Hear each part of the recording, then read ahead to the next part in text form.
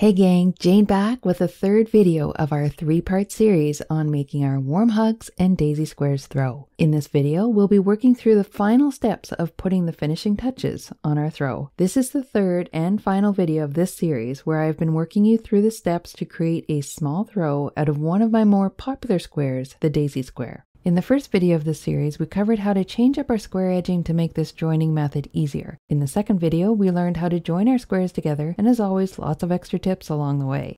Now we're ready to add our border and finish our project. I frequently get asked about how I join my squares and assemble my blankets and throws, so although I'm using the daisy square as my square of choice for this series, you can apply these techniques to most any granny square. In today's tutorial, I'll be showing you first how I finished darning in my ends that were left from joining our squares. Then I'll cover the different border options I've used on my throws and the options for this throw. And then we'll jump into how we work our border. We'll finish off with a final blocking. You can find the first two videos and more info on this throw over on my blog. The links for all of that will be in the description below. So if you have your squares all joined and ready to go, let's get putting those finishing touches on our project. So before we jump into the border, we want to make sure all of our ends are done so that we don't have to worry about those later and they're not hanging out while we're working on the border. So what I have here is I've already worked in all the ends for my squares. I did that before I blocked them. But where I did the joins, I will have ends and I will have them all over the place, but we're just going to focus on this little section so I can show you how I darn these in. We're going to go ahead and do one at a time, and I'm going to use a darning needle, and I like to use one with a nice large eye, and the point on mine is a little bit rounded, mostly because I find it doesn't pierce the yarn as much and it doesn't pierce me either. So I like these little rounded tips as opposed to a sharp pointy one, but either one will work. And again, the large eye works really well when you have this thickness of yarn. So I'm going to go ahead and get that piece of yarn onto my darning needle. So we have here the two pieces that I need to darn in. So I'm going to leave this one to the side.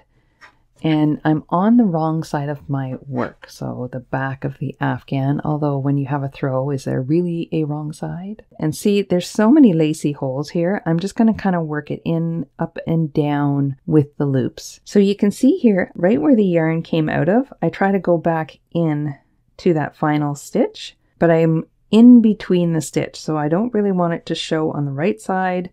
So I'm going through the center of that last stitch. And I'll just go ahead and pull that through to get started and give it a nice firm tug. And now we'll go ahead and start darning. So I literally am working my way through the center of my work. So I'm just picking up loops as I go. And I'll just do a few at a time. Pull nice and gently. I use my thumb on top and my finger is underneath there. And they just hold it firm while I give it a slight tug. You don't want to pucker your work, but you do want it in there nice and sturdy. Then I'm going to go up here. So I'm going to go under that one, under this one, still going through the center of my stitches. And we'll go through this one. So maybe like 3 loops at a time. Again, using my thumb and my finger just to gently tug so that it's in there firmly. And then I'm going to go back down into this section. So just pick up wherever you can. And there's 3 more loops on, right through the center. And again, gently, firmly tug. So what I usually do is I'll go up and down maybe 2 more times. So I'll just do that while you're watching here. That's up one. See, we'll go down another one. And it's okay if you split the yarn because you're not taking this out. So it can go through the center of a piece of yarn. It's not going to hurt on the back. So one more time, we're going to go up and then back down. Oops, doesn't want to loop on there. So now I started here and I worked my way up and down these zigzags in the center of the work. So it shouldn't show on the right side either. So I've taken it off. Make sure you have a long enough piece to be doing this. Only go about half the length of your piece, because now we're going to turn around and go back the other way just to secure it. So we're going to go not into the stitch we just came out of. You want to go over top of that and go into the next one, or otherwise you're going to pull your work back out again. You're going to pull what you just did back out. And you're going to go back up. And then you're going to work your way back down. So the shorter it gets, the more it wants to pull off. So I try to actually get as much as I can onto my needle. So it looks like you're distorting your work, but you're not. And then I'm going to go back down one more zigzag because that might be all I get out of this. So it's all bunched on that needle. So you can kind of see it there. It's all bunched on the needle. And then I'm going to pull it through, make sure it's on your hook and it doesn't, or on your needle and it doesn't fall off. Using my thumb and my finger to hold everything in place, pull it through. I'm going to pull it off my needle, and now I'm going to pull it back into shape because I probably bunched it there. And there you go. That's all I have left, and I will probably cut that off. So I've literally gone this way, turned around, and come back this way. So that's nice and secure, and it's through the center of those stitches. Now I'm going to show you how I'm going to do this one a little bit different. Just another method. Get that out of my way. I think we're going to take this one across here. I put my fingers through anywhere I can so that I can hold it by both sides. So this is the one that I know some people say, well, you're leaving a hole there, right? And honestly, there's enough fabric here that that will close up. If that's a concern for you, you can actually work your way around that like that. So I'm just going around this way and see how it kind of cinches it up a little bit. And then I will go back. So I go back where I came through the first time, but over top of that last stitch so I don't pull everything out. And that just kind of gives me a nice secure. It doesn't pull it up. You don't want to do that. You don't want to lose the lacy effect, but it just secures that so it's not so big of a space. So now we're going to go the same idea. We're going to go under the loops in between the stitches and maybe up to here. So 3 or 4. Use your thumb and your finger to hold. And then I'm going to do somewhat what you would call like a back stitch. I'm going to take it and go back over top of the one I just went into, looping it around it and going back in and continuing on. In a way, I'm back stitching so that it secures it. So take it through again and we'll do one more back stitch. So I will go over the stitch that I just did and I will loop in a few more stitches and pull it through. That's probably secure enough, even though I still have all of this left over. So what I would probably do is just take this one and keep on going in the same direction. So it kind of depends on how much you've already darned in that section as to what you want to do. But I will go ahead with this one and I'll just keep picking up a ton of loops here that work my way into the middle of the stitches like this. That's probably enough right there. So I got all sorts of stuff on there. Using my thumb and my finger to help pull the needle through. I have this end, but when I pull it back, because this is going to have a lot of stretching, so you just kind of go like that.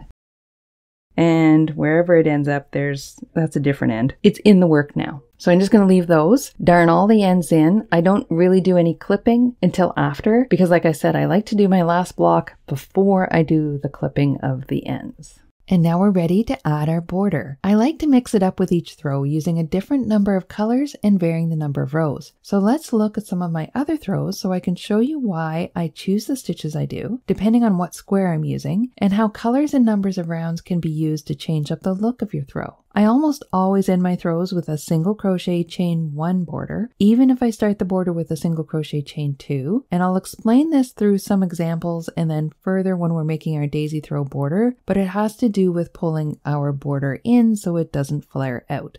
So in this example, this gray here was the last round of the square. I did a complete round in the off-white with a single crochet chain 2, and then I did another complete round with just a single crochet chain 1. I always do that first round in whatever matches the square. If the square has a chain 2 in it, then I do the first round all the way around with a single crochet chain 2. Then I usually start into my single crochet chain 1. So those last 3 rounds are only chain 1s and they pull the edge in nicely. If we look back on this one, you can kind of see this is all chain 2s here, and then we went down to the chain 1s.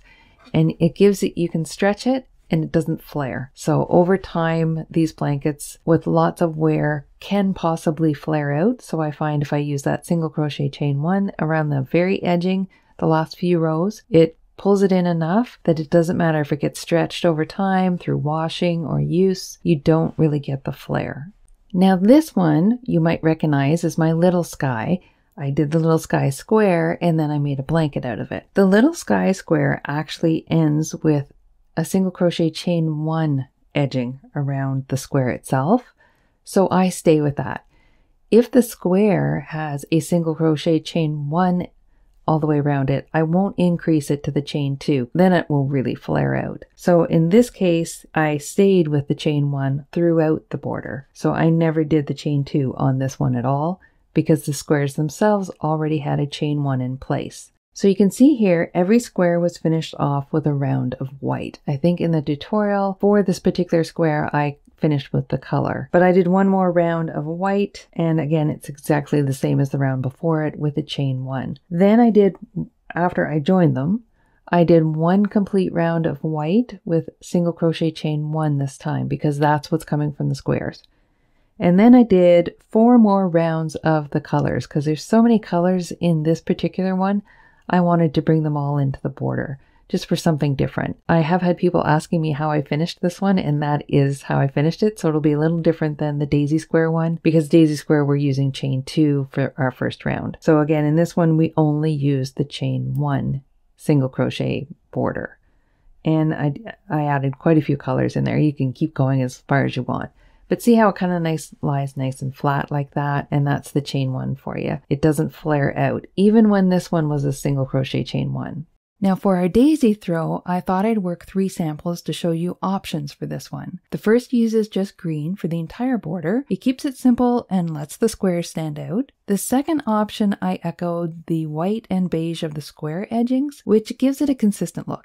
The third option I used just white with a green finish. It's a thinner border with a nice delicate look to it. So I have to decide what kind of border I want on this one. So I've shown you the different versions that I've used, but I do know the first round I'm going to do will be green. And I'm going to join it in a corner and then work all the way around my entire piece. So we're going to start by finding one of our corners with the chain 2 space. We're going to insert our hook, and I am using the same size of hook that I used for the square itself, which is a 5mm. We're going to take our yarn, leaving a nice end that we can work in or work into our work, depending on how you do it. And we're going to pull up a loop.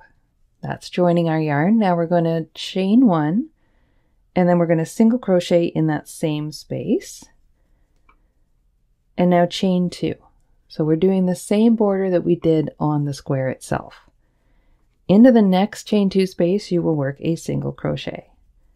And then you chain 2. And then next chain 2 space, we will work a single crochet. And we're going to do this all the way across the edge, the entire blanket itself. But I will show you because when we get to where the squares join, right there, it's going to work the same as we did when we joined the strips. So I'll walk you through that before I leave you to work around the first round of the Afghan. So let's make our way over to that first join, working our single crochet chain 2s across our square. See how it gives you this second row of green? And just keep on working like that until you get to the next join.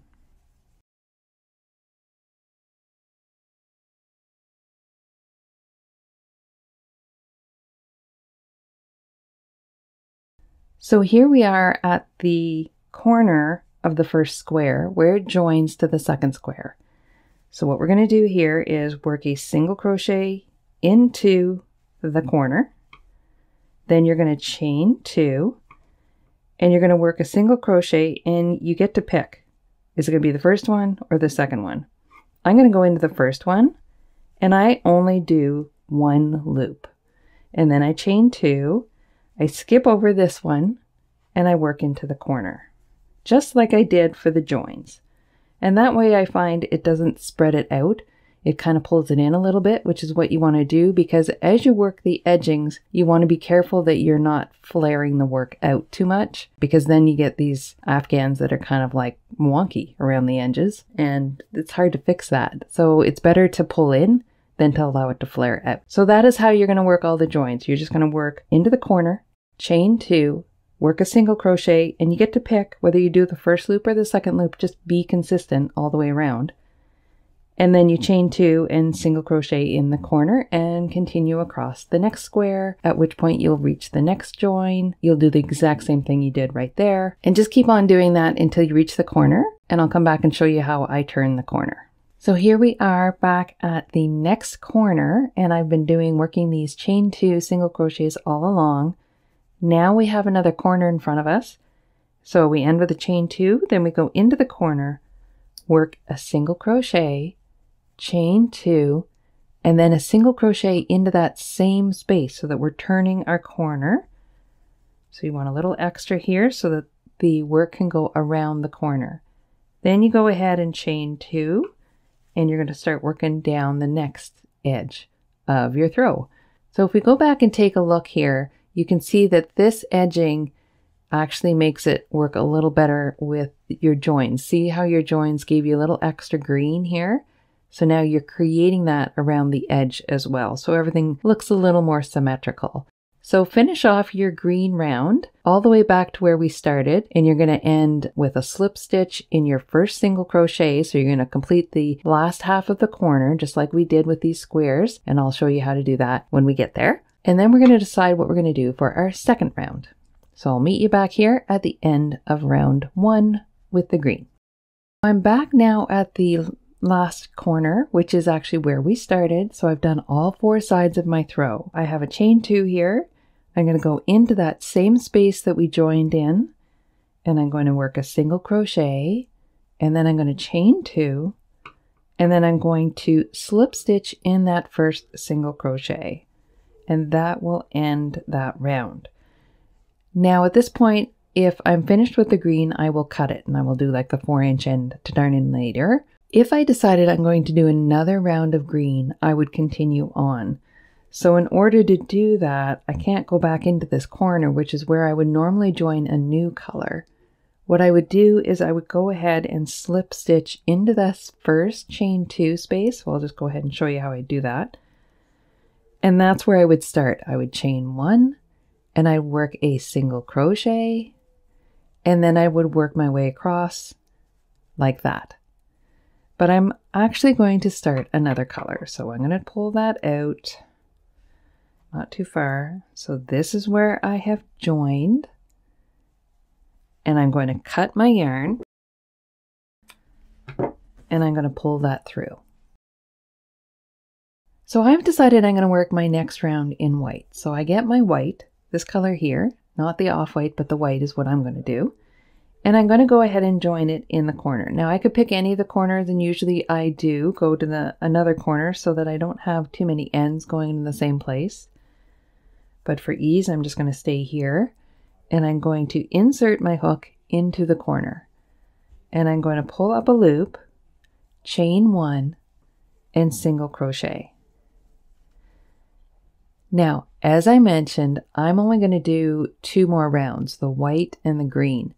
And on my last 2 to 3 rounds, if I've been working a chain 2, single crochet chain 2, I shift down to a chain 1. And as I mentioned before, I do that so that my edges don't flare out, they actually pull in. And again, if this doesn't work for you, if you experiment with this and you do one and you're like, no, it's pulling in too much, you can go back to the chain 2. We all crochet a little different, so you do what works for you. But what works for me when I've done the chain 2, I usually do the last 2 to 3 rounds, whatever I've chosen, in a chain 1, single crochet chain 1. So that's what we're going to do here. This is going to be the first round of that because the round before I did chain 2. So we're going to go ahead and chain 1, and then we're going to work a single crochet in this chain 2 space. And then we're going to chain 1, and we're going to single crochet in the next chain 2 space. And because our last row set us up and we've already worked across the joins, this is what we do all the way around. When we hit the corners, I still do a single crochet, chain 2, single crochet, because you want the space to turn your corner. So go ahead and work a single chain 1 and a single crochet into that space all the way across. Your work will look like it's starting to pull in a little. If it's pulling in a lot, that's a different story, but it'll start to pull in a little. And then as you work the next round, it'll just kind of even out. And when your throw is done, you'll see how it nicely pulls the edges in, because edges tend to stretch. So I would much rather them have pulled in than have them stretch and flare out. So I'm getting very repetitive about that, but I want you to understand why I'm switching to a chain 1 from a chain 2. So go ahead and take, as in my case, whatever color you choose, but I'm using the white, and work that all the way around, making sure that your corners still have the single crochet, chain 2, single crochet. And I'll meet you back here at the end, and we'll go ahead with our next color. When you reach the end of your round, finish with a single crochet, chain 2 to work the first half of the corner, and then slip stitch in the first single crochet of the round to finish it off. Finally, I'll add the last round with the green, exactly the same as the round before. This one uses the single crochet, chain 1 all the way across and working the corners the same as before. Then finish off the same way with a slip stitch in the first single crochet of the round to complete the corner and finish your throw. Now you can darn in any remaining ends from the border and the throw itself.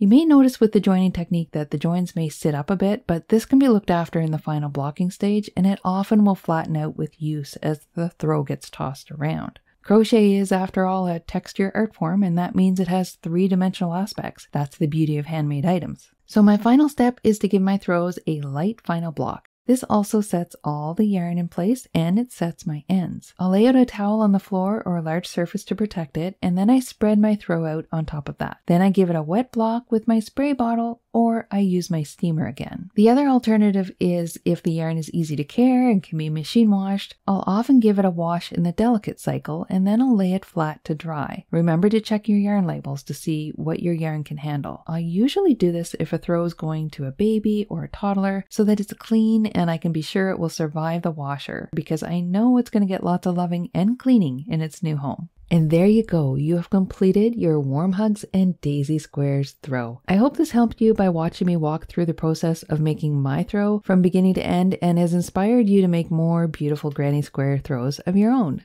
This process can be used with just about any granny square, so get creative and try another one with a different square. If you enjoyed this tutorial, please give it a thumbs up, and remember to subscribe to my channel so you're sure to catch all my tutorials as they come out. Thanks for joining me today, and I'll see you back here for the next crochet tutorial.